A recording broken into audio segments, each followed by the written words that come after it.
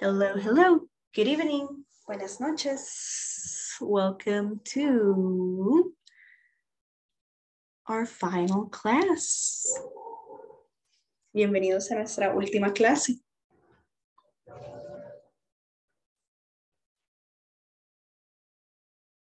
We're going to give everyone a few minutes to join. Vamos a darle a todos un par de minutitos para que se unan, se terminen de unir. And today is our final class. Officially, you have finished your first module. Es nuestra última clase y oficialmente han terminado su primer módulo, which is exciting. It's super great. Es emocionante. It's awesome.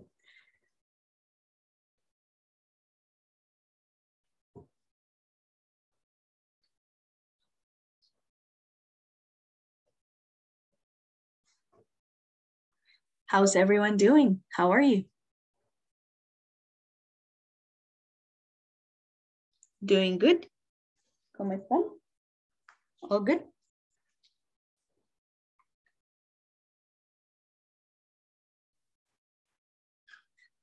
All good. And you, Nice. teacher? Nice, I'm doing good too. Thank you for asking. I'm doing good. I'm excited for you. You are finishing your first module. That's great. Thank you.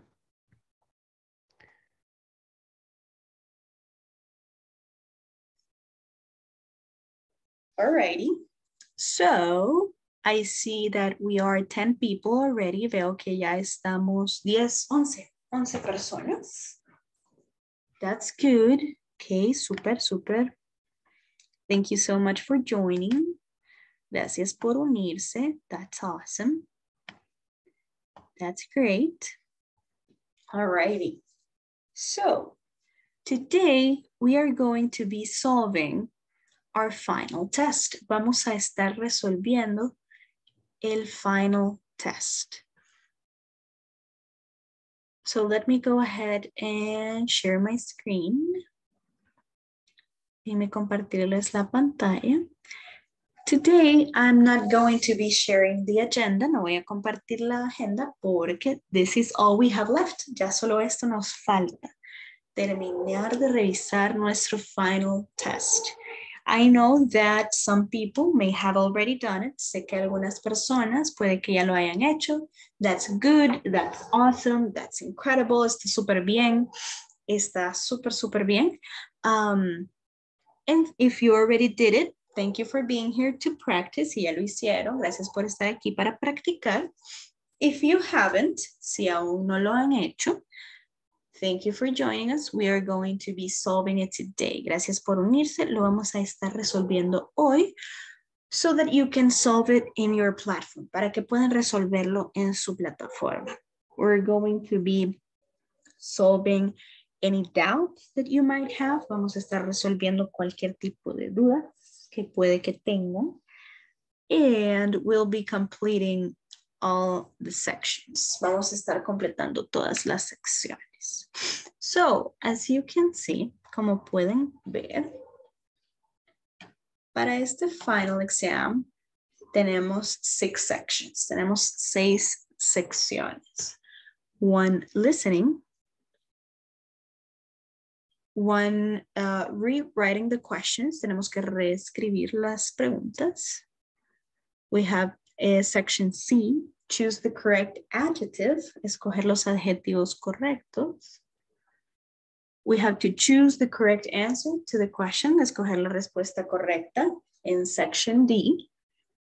Section E, we are going to practice present continuous. Vamos a practicar el present continuous. And finally, we are selecting the correct time. Vamos a practicar los tiempos, right? To read the clock and choosing the correct options y escoger las respuestas correctas. Así que veo que ya estamos 18 personas. We're almost all here. Welcome. Good evening, everyone. Hope you are doing great. This is our final class. Esta es nuestra última clase where we will review the final test, donde vamos a hacer el review de nuestro examen final. Final test, final exam, final assessment. All right. So, como ya estamos 18 personas, I think it's safe for us to go ahead and get started with our final test review. Creo que ya podemos comenzar a revisar nuestro final test.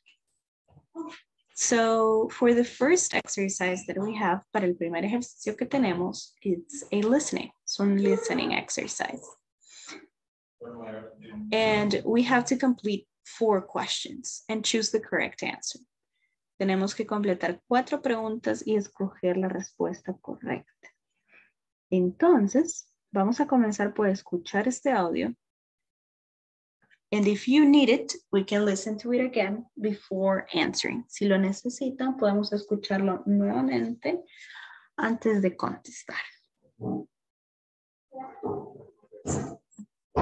Listen to the conversations.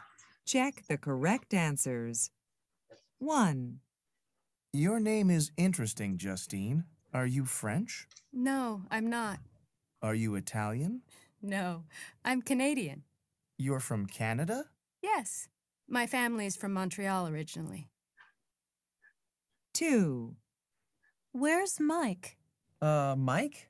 I don't know him. He's my friend from school. He's a little quiet. Oh, is he serious? Actually, no, he's not. He's very funny. 3. Wow, it's really warm today. Yes, it sure is. And it's sunny, too. No, it's not. Look, it's raining. Oh well. 4. Hey, Sue. How are you? Great, Phil. How about you? I'm okay. Hey, you look great. That's a nice suit. Thanks. It's new. Where's Ms. Collins? She's right over there. She's wearing a blue dress. Oh, I see her. Thanks. All right. Do you need to listen to it again? ¿Necesitan escucharlo otra vez? Or do we answer? ¿O comenzamos a responder? Please, otra vez, mi internet está lento. No worries. No problem. Escuchémoslo de nuevo. Thank you, thank you. Listen to the conversations. Check the correct answers. 1. Your name is interesting, Justine. Are you French? No, I'm not. Are you Italian? No, I'm Canadian. You're from Canada? Yes, my family's from Montreal originally. 2. Where's Mike? Mike? I don't know him. He's my friend from school. He's a little quiet. Oh, is he serious? Actually, no, he's not. He's very funny. 3. Wow, it's really warm today. Yes, it sure is. And it's sunny, too. No, it's not. Look, it's raining. Oh well. 4. Hey, Sue. How are you? Great, Phil. How about you? I'm okay. Hey, you look great. That's a nice suit. Thanks. It's new. Where's Ms. Collins? She's right over there. She's wearing a blue dress. Oh, I see her. Thanks. Alrighty. Lo escuchamos nuevamente. So now let's try to answer. Intentemos contestar. So where is Justine from? Is she from Canada, France, or Italy? She's from Canada. She's from Canada. She's from Canada. Nice. Excellent. She's Canadian, right? From Canada. And what is Mike like? He's a little quiet, but very funny. A little quiet, but very funny. Nice. So he's a little quiet, but very funny, right? He's not serious. Not serious. He's very funny. Wait, okay.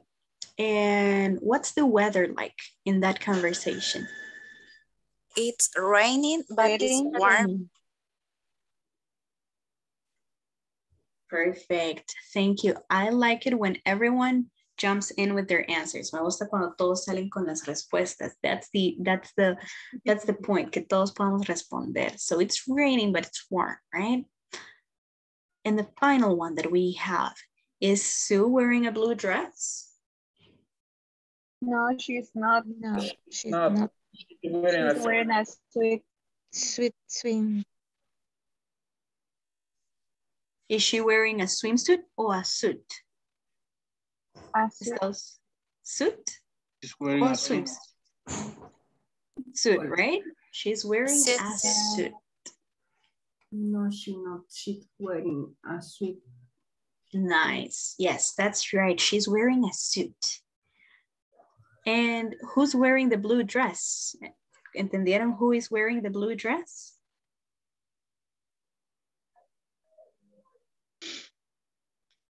Did you get her name? ¿Encontraron el nombre de quién está usando el blue dress?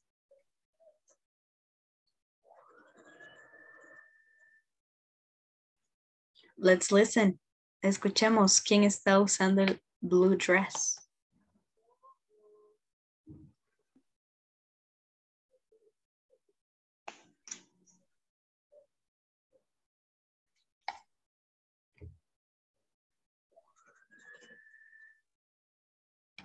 Listen to the conversation. How are you? Great, Phil. How about you?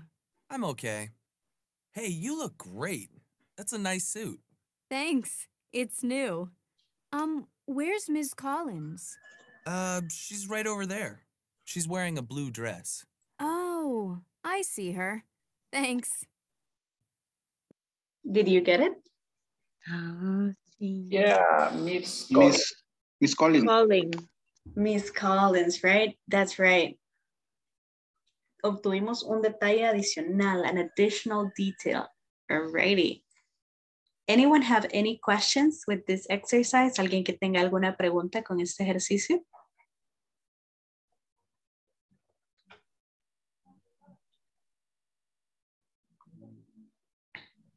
All good? All good. Good, teacher. Perfect. That's good. Alrighty. So in that case, we can move to section B. Let's see the chat. Okay, for me, all good. That's great. So section B, we are going to read the answer and write the question. Ya nos dan la respuesta. So we need to type the question that was asked. Según el ejemplo, we will have my name is Tim. So the question should be, what's your name? Right? Denme un segundito. I'm sorry. Okay, I'm back. So we have five questions. Tenemos 5 preguntas, right? And we have the first answer. Tenemos la primera respuesta. ¿Quién me quiere ayudar a leer esta respuesta? Who wants to help me read this answer?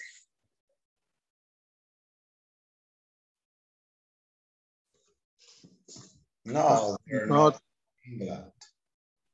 They are from. They are from?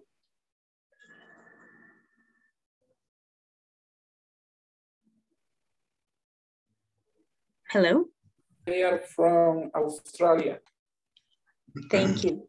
No, they're not from England. They're from Australia. So what's the question? ¿Cuál sería la pregunta si nos contestan eso? Nos contestan no. They're not from England. Are they from England? Are they from England? Nice. Are they from England? How do I know? ¿Cómo sé yo que esa es la pregunta?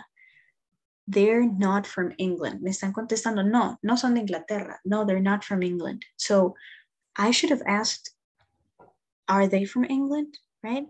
¿Cómo sé cuál subject y cuál verb to be usar? Lo saco de la misma respuesta. They are. So are they from England? No, they're not, right? Let's see number 2. We're from New York.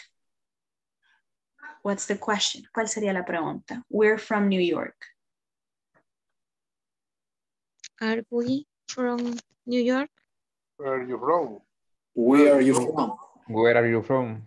Where are we from? Where are we from? Exacto. Where are you? ¿Por qué no where are we? Porque veamos, estas son dos personas hablando. A and B, right?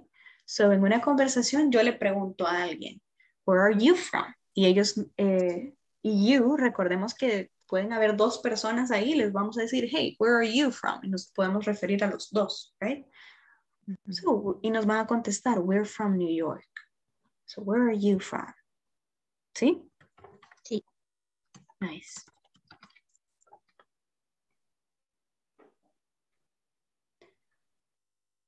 Let's do number 3. I think she's 22 or 22. ¿Cuál sería la pregunta? How old is she? Who old is she? What's he old? What's he old? ¿Cómo? ¿Cómo fue eso? What's he old? Ok, cuando vayamos a preguntar la edad de alguien, siempre vamos a decir how old. How old is she? En este caso, is she, porque she es el subject, right? Is, so is she. Podemos decir how old are you? How old is he? How old is it? Si nos estamos refiriendo a un animal, por ejemplo, o a una cosa, a la casa, how old is it? How old is the house? How old are they? ¿Sí? No decimos what old, sino decimos how old.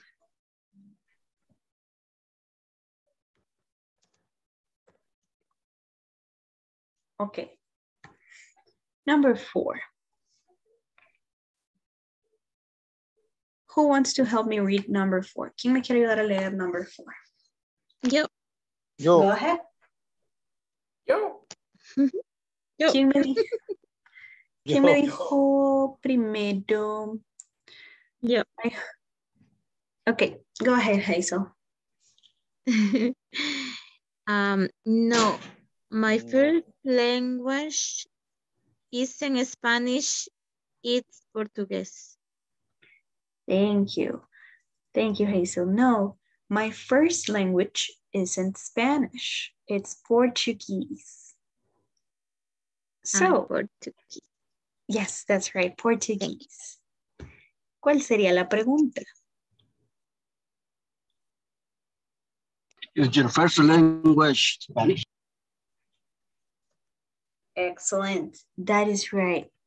Is your first language Spanish? Nos están contestando, no, it isn't, right? So I must have asked, is your first language Spanish? Right? Y nos da un poquito más de información, it's Portuguese, right? Number 5. Yes, I'm Japanese. I'm from Tokyo. What's the question? ¿Cómo lo preguntaríamos? Para obtener esa respuesta. Are you Japanese? Excellent. Are you Japanese? Japanese. Nos contestan, yes, I'm Japanese, or no, I'm not Japanese, right? Let's review. There we go. Any questions with this exercise? ¿Qué preguntas puede que tengan en este ejercicio?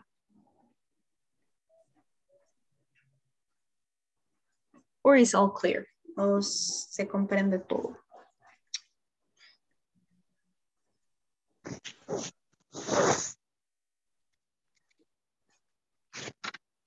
Teacher. Alrighty. ¿Sí? O sea, esas preguntas se cumplieron en respuesta. ¿Perdón? Las preguntas se convierten en respuestas. Así es. Ellos ya nos dan las respuestas. No es que se conviertan. Es que en este ejercicio tenemos 5 conversaciones entre dos personas. Letter A y letter B. Entonces nos dan las respuestas, right? No, they're not from England. They're from Australia. Y usando lógica, tenemos que pensar, ¿qué pregunta podrían haber hecho para que me den esta respuesta? Okay. That's right. Alrighty. Let's review section C. Revisemos la section C. In this section, we're going to choose the correct adjective to complete the sentence. Vamos a escoger el adjetivo que más se apegue para esa oración. So we have 4 descriptions. Tenemos 4 descripciones. And we're going to choose the one that applies the most. Vamos a escoger el que aplique más. So, Larry isn't, so he is not serious. If he's not serious, is he heavy, funny, or pretty? Funny. Funny. Funny, that's right. He's not serious, he's funny. Number 2, Jean is a really good student. She is very friendly, thin, or smart? Friendly. Smart. Smart. Smart. Smart. Smart. The person that said friendly. Why? La persona que dijo friendly. ¿Por qué?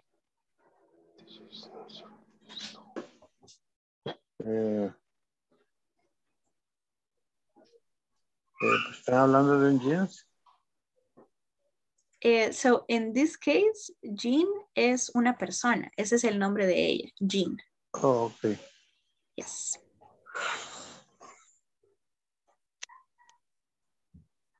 Alrighty. Number 3. My teacher isn't short. She is tall, heavy, pretty. She's not short. So what is she? Tall. Tall. Tall. That's right. The opposite, right? The opposite of short is tall. And finally, my brother is good looking. He is handsome, interesting, or pretty. Handsome. Handsome. Handsome. Handsome. That's right. He is handsome. He could also be pretty. También se podría decir pretty, pero usualmente cuando nos referimos a los masculinos, usamos handsome instead of pretty. Usualmente pretty se dice como en femenino y handsome en masculino, pero sí se puede ocupar pretty in a masculine way. It's fine. Usually we will use handsome. Alrighty. Any questions with this exercise? ¿Alguna pregunta con este ejercicio?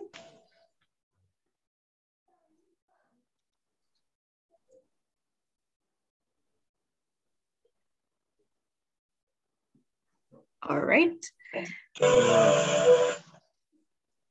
All good? Teacher, teacher. Bienvenidos a mi canal Aprendiendo. Teacher. ¿Sí? Hola. Teacher, ¿cómo se pronuncia serio en inglés? Serious. Esta palabra. Serious. Sí. Como si dijéramos serious.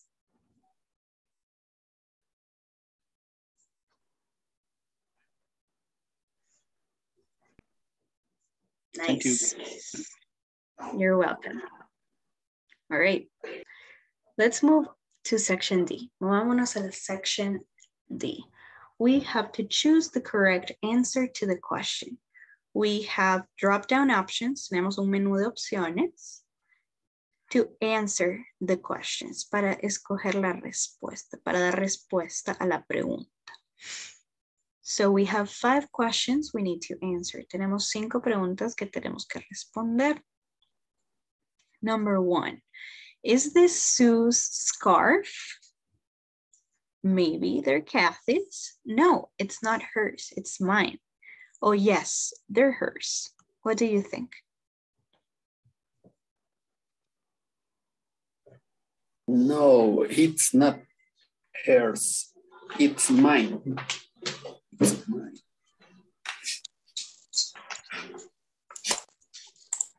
No, All right. All right. It's hers. Excellent. Y sabemos cómo podemos identificarlo también porque estamos hablando de Sue's scarf. So es one item, es una cosa. No son varios, so it's not there, right? It's not there. Es una cosa, so it's not hers, it's mine. One thing. Nice. Number 2. Whose boots are these? ¿Cómo responderías? Maybe they're Kathy's. No, it's not hers, it's mine. Oh, yes, they're hers.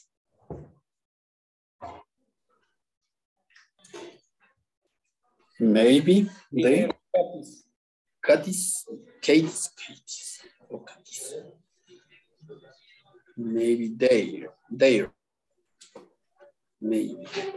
Exactly. So maybe they're Kathy's. ¿Por qué no? Yes, they're hers. Maybe the car. ¿Por qué no? Yes, ¿por qué?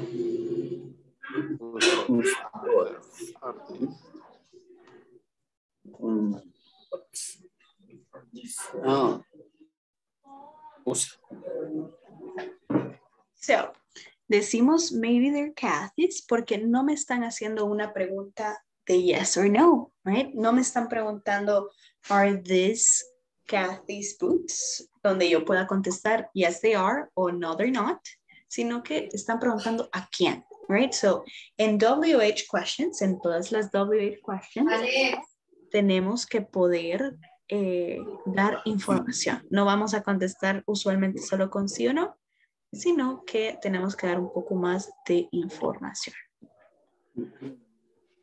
Y esa es la razón por la que es ese y no el otro.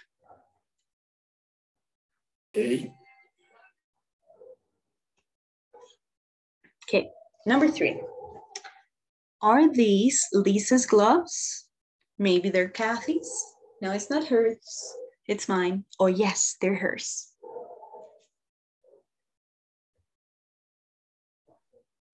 Yes, they are hers. Yes, they're hers. Excellent. That's right. So, para ese tipo de preguntas, we can, are these Lisa's gloves? Sí o no? Yes, they're hers, or no, they're not hers. Nice. Whose hat is this? Maybe they're Kathy's. No, it's not hers, it's mine. Or I think it's yours. I think it's yours. I think it's yours. I think it's yours.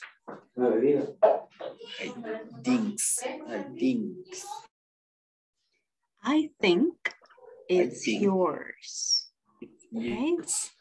Estamos hablando de una cosa. So, maybe they're Kathy's. No, it's not hers. Porque no estamos hablando de nadie en específico. Estamos preguntando de quién. So, I think it's yours. And finally, number 5. Are these Peter's and Kathy's coats? No, they aren't theirs. They're ours. Maybe they're Kathy's. No, it's not hers. It's mine. Oh, I think it's yours. Number 1. Oh, they aren't theirs. There's ours. Number 1.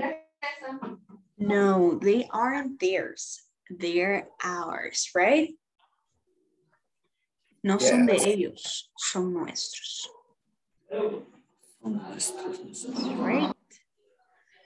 Any questions with this exercise? ¿Alguna pregunta con este ejercicio?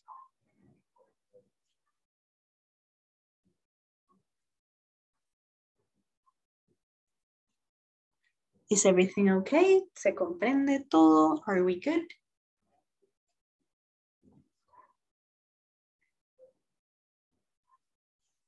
All right. Teacher, ¿Sí? ¿Sí? ¿podría hacerme el favor de enfocar las respuestas anteriores del cuestionario anterior. Ah, yeah, sure. Section C. Here it is. Acá está. Sí, pero podría hacérmela más visual para verla toda.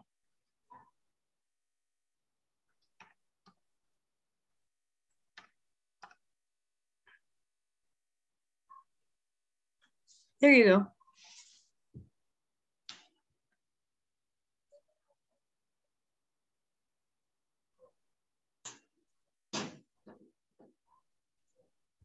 Ok, teacher, gracias. Bueno. Alrighty. We are then moving on to section E. Vamos entonces a pasar a la sección E. We are practicing present continuous. Right now, we only have 4 exercises. Solo tenemos 4 ejercicios for the present continuous. Sabemos que el present continuous, we are practicing ing, right?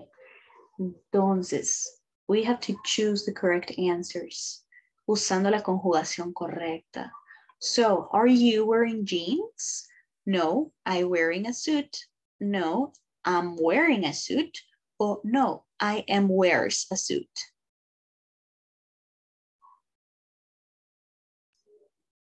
Number 2. No, I am wearing a suit. A suit. Oops. Wearing. Oh, I'm wearing a suit. No, I am wearing a suit. That's right. No, I'm wearing a suit, right? I am wearing a suit o I'm wearing a suit. Usando el verb to be, el verbo con ing y en el complemento que es a suit. All right. Is Mr. Sims wearing a tie? No, he's wearing a tie. No, I'm not wearing a tie. Or no, he isn't wearing a tie. No, he isn't wearing a tie. Number 3. No, he isn't wearing a tie. Is he wearing a tie? Exactly, that's right. No podemos decir que no, he's wearing a tie porque estoy diciendo que sí, right? Estoy confirmando lo mismo. So that's just not correct. No estaría correcto. No, I'm not wearing a tie. No, porque no me están preguntando a mí. We're asking about Mr. Sims. So, no, he isn't wearing a tie. Number 3. Are Ed and Sue wearing sweaters? Yes, he's wearing sweaters. No, they're not. It's very hot. Oh, no, they're wearing sweaters. What's the correct option? Number 2. No, they are not. Second. Hot. Number 2. Not they are not. It's very hot. Oh, hot. Excellent. No, they're not. It's very hot, right? And number 4, is it raining? Yes, it is rain. No, it's not raining, it's snowing. Or no, it's raining not. What's the correct option? No, it's not raining. It's snowing. Do you agree? ¿Están de acuerdo? Number 2? Yes. Yes, no, it's not raining. No. Alrighty, that is right. Let's review. There we go. Perfect. Anyone have any questions with this section? ¿Alguien que tenga alguna pregunta con esta section? And these questions?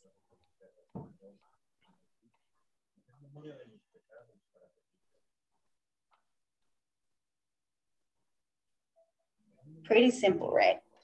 We are almost done. Ya casi terminamos. Estamos ya en nuestra última section, section F, where we have to select the correct time. Tenemos que seleccionar la hora correcta. So remember that we can have two options, right? Tenemos que seleccionar both options. Tenemos que seleccionar ambas respuestas o ambas posibilidades. So for example, in this clock, we have 20 after 2, so 20 minutes after 2, and 2:20, y las 2:20.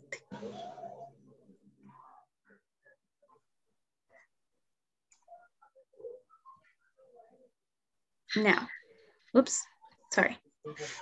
We have only 4 exercises with this. Solo tenemos 4 ejercicios con esto. Entonces, veamos.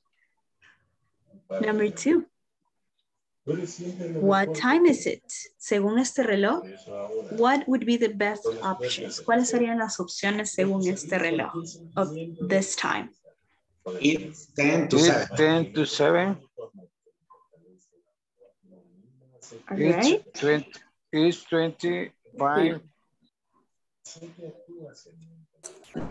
It's 6:50. It's 6:50. It's 25 for 11. ¿Por qué 25 before 11? Porque están diciendo 10 para las 7. No, 25 no es 10. 25 es 25. Okay. 10. It's 6:50. 6:50. That's 6:50. right. That's right. 10 to 7 or 6:50. Lo mismo ahora, pero en dos expresiones distintas. Number 3. What time is it in this clock? 2 options. It's 8:45. It's a quarter to 9. And a quarter to 9, right? 9:45 or a quarter to 10? A quarter to 9 or a quarter to 10? It's a quarter to 9. It's a quarter to 9. quarter to 9.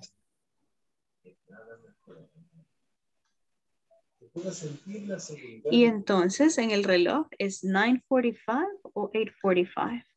It's 8:45. That's right.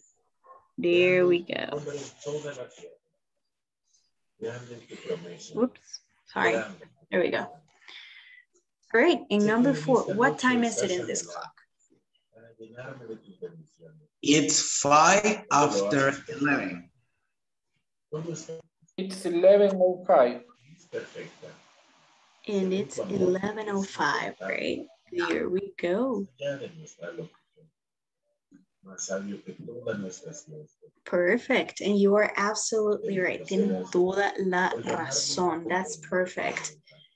Any questions with this exercise? ¿Alguna pregunta con este último ejercicio? Solo una. Esa última, it's 11:05 es 05. 11 con 5 minutos. Sí.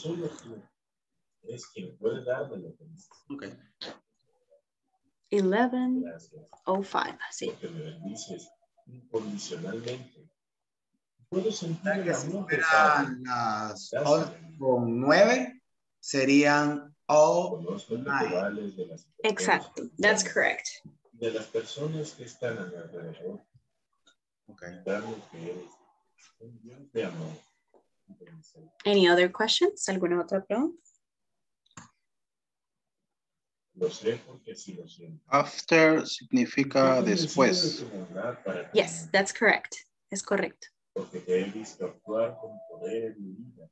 Solo de esas dos posibles formas. Estas son las maneras más comunes. También podemos decir 11 and 5 minutes. Pero es más largo, right? So these are the shortest ways o las maneras en las que más las van a llegar a escuchar. Ok. Y si nosotros le vamos a preguntar a alguien qué hora es, le podemos preguntar what time is it. Le podemos preguntar también do you have the time.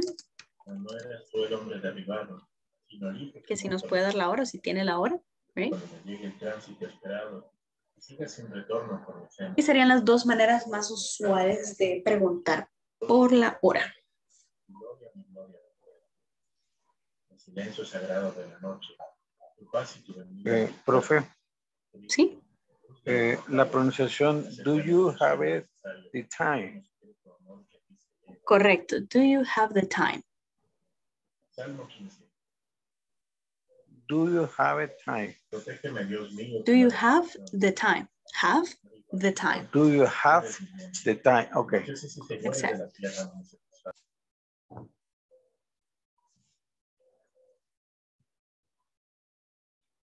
Alrighty.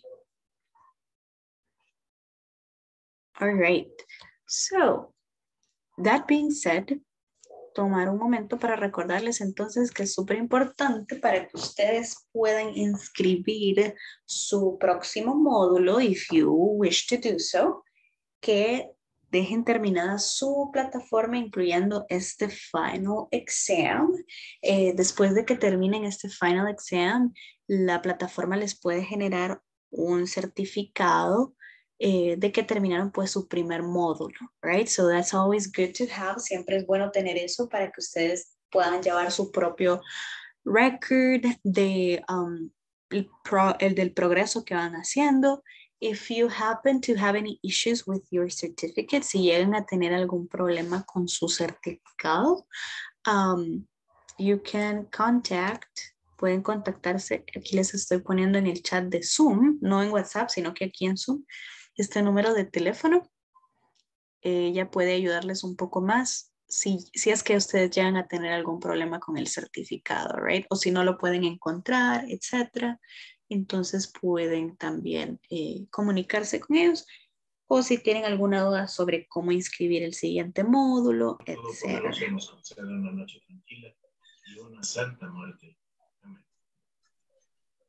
Teacher, the question. Yes. What's your question? Yo las últimas dos clases traté de entrar a la plataforma para contestar las preguntas, pero tuve problemas. Hoy traté de comunicarme con ellos y me dijeron de que yo tenía un 85% de evaluación. Y que con eso pasaba a la siguiente fase, me dijeron. Ok. Entonces, y me mandaron el certificado. Ok, súper. Así que, pues, yo le decía por eso, por las dos clases que tal vez no contesté. Ok, pero no sí worries. sí puedo contestarlas en la plataforma nuevamente. Sí, claro que sí. Siempre podemos, si ya pudo acceder, it's super good practice, es una súper buena práctica para que continúe y lo deje completado. Siempre es mejor irnos al siguiente módulo con el 100% que con el 85%. Eso es lo que yo le dije yo a ellos. Yep. Entonces voy a tratar mañana de entrar a la plataforma. Gracias. Super. Perfect.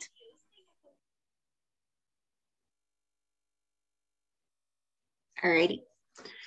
So, como ahorita todavía tenemos un ratito, we are done with the final test. Quiero abrir un poquito aquí el floor to any questions que ustedes puedan tener. Alguna pregunta que puedan tener sobre cualquier topic. Aquí les estoy mostrando nuestra agenda de lo que vimos. We went from reviewing how to present yourselves, cómo presentarse, el verbo to be, possessives, el alfabeto, phone numbers, los números, prepositions, right? Yes or no questions, verb to be questions, algunas lessons sobre pronunciation, adjectives, aprendimos sobre los adjectives, sobre clothes, about possessives, about weather, y luego comenzamos con el present continuous. We reviewed cities, times. So, Me gustaría saber si tienen alguna duda pendiente, algún tema que no les haya quedado del todo claro sobre cualquier tema del que vimos antes, en semanas anteriores. Cualquier cosa que ustedes quieran review, we can talk about that right now, o sobre cualquier duda que tengan del idioma or anything that you can think of. Cualquier cosa que se les pueda ocurrir to bring up.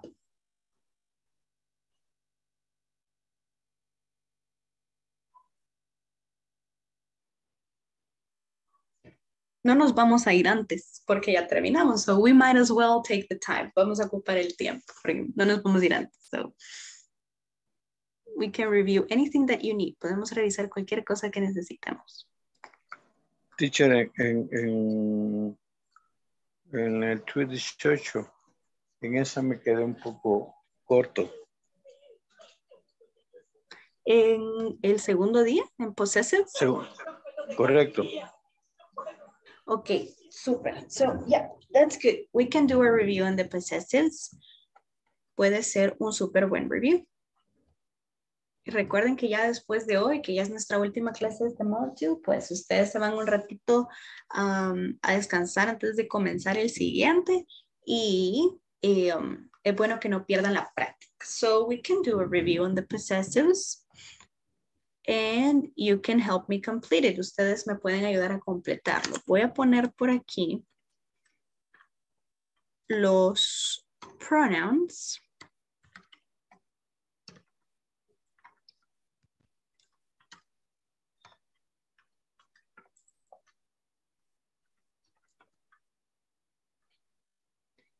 Y ustedes me ayudan a completar cuál sería el correcto possessive. Right? So if I'm saying I, for me, what is the possessive? ¿Cuál sería el possessive?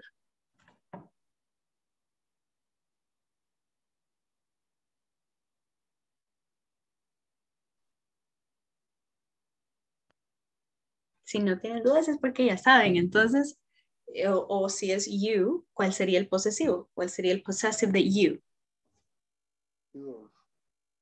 Yours. That's right. Y entonces, for I, for me? Mine. My. That's right. What about he, she, or it? Well, for he and she, it is otro. So let's take this off. Usamos este aparte. For he and she. Oops. For he, what would the possessive be? His. His. And for she? Her. And it? It. It's. We? Our. Or. That's right. And they? Their. Right? There. Now, we also have additional information on the possessives when we're talking about someone else's belongings, and I'm talking about it in a different way. So that is mine, right? So si no tenemos el subject or maybe the thing that is ours, por ejemplo, that is my pen. Pero también puedo decir, it's mine. O, that pen is mine. Right? ¿Se recuerdan de estos possessives? One moment. What is that sound? Ok. Entonces, ¿qué otro tipo de possessives podemos tener? Siguiendo esta idea de que for I, my, it's mine, ¿cuál sería el de you?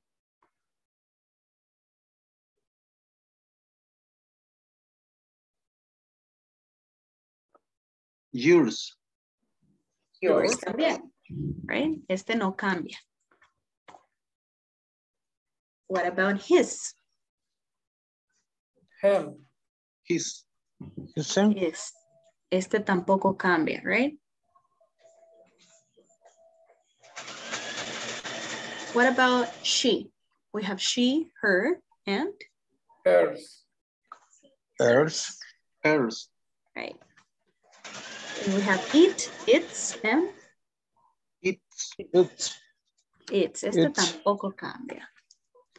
What about we? We, our, and? Ours. Ours. Ours. Ours. Ours. And finally, we have they, their, and? Their. Theirs. Es correcto. ¿Cuándo vamos a usar cada uno? Herbert, que nos preguntaba lo de los possessives. So, yo puedo decir I have a pen, right? Y es, one moment. Yo puedo decir I have a pen. Luego puedo decir that is my pen. O otro ejemplo, my pen is blue. Right? No tiene que ser indicativo de that, this, puede ser solo my pen is blue. Right? ¿Cuándo voy a usar mine, yours, his? Usualmente, el caso más común, cuando nos están haciendo una pregunta y nosotros respondemos. So, is this your pen? Yes. It is. O puedo decir, yes, it's mine. Whose pen is this? It's mine. Oh, it's hers. It's his. Es así como lo vamos a ocupar para referirnos a quién le pertenece, si a mí, si a ella, si a él. O también, si ya sabemos el nombre de la persona y queremos dar esa información, pues we can say it's Elmer's, por ejemplo. Le pertenece a Elmer. When we have a specific name, cuando tenemos un nombre específico. Así es como ocupamos este tema. Is that better? ¿Se comprende mejor?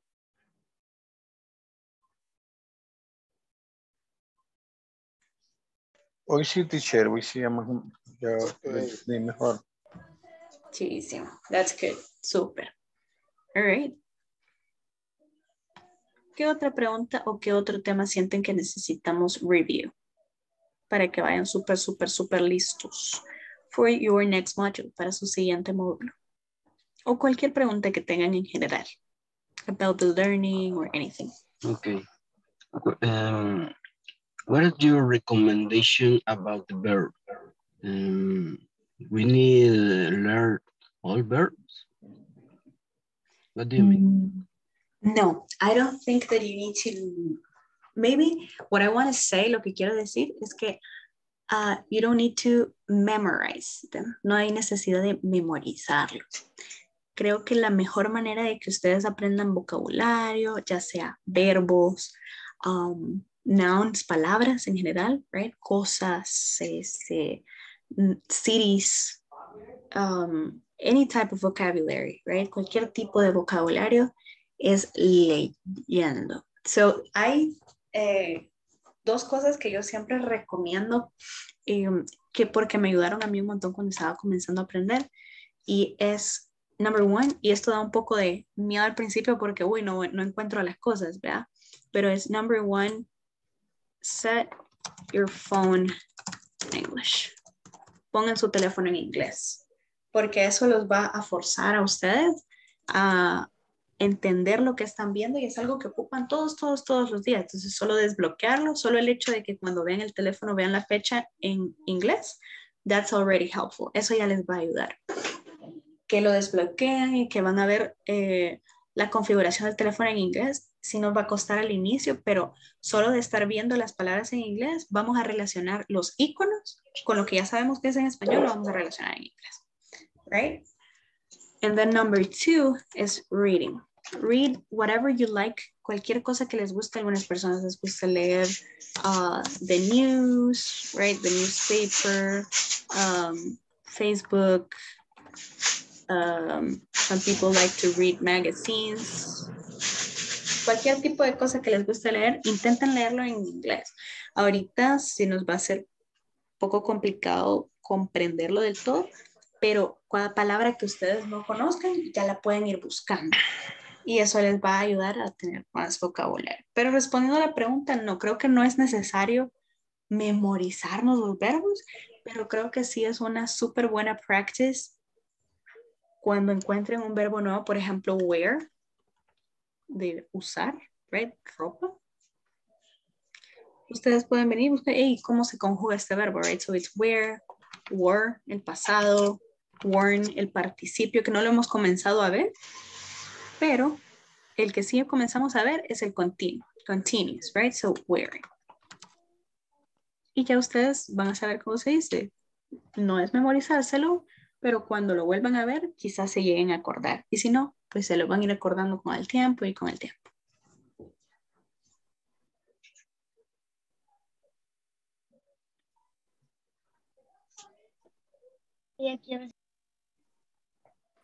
Teacher.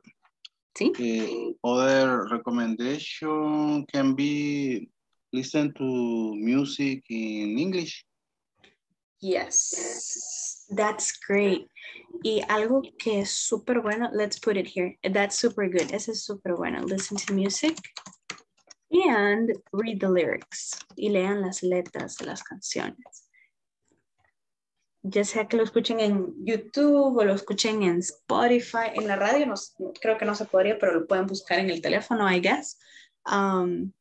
Si lo escuchan en Spotify o en YouTube o como sea, prueben tener las lyrics de la canción, las letras de la canción a la par para ir relacionando los sonidos, el sonido, la pronunciación con lo que ustedes van leyendo y ya van a saber entonces cómo se pronuncian esas palabras. And that's always good. También pueden ver TV shows o movies in English with English subtitles. Con los subtítulos en inglés.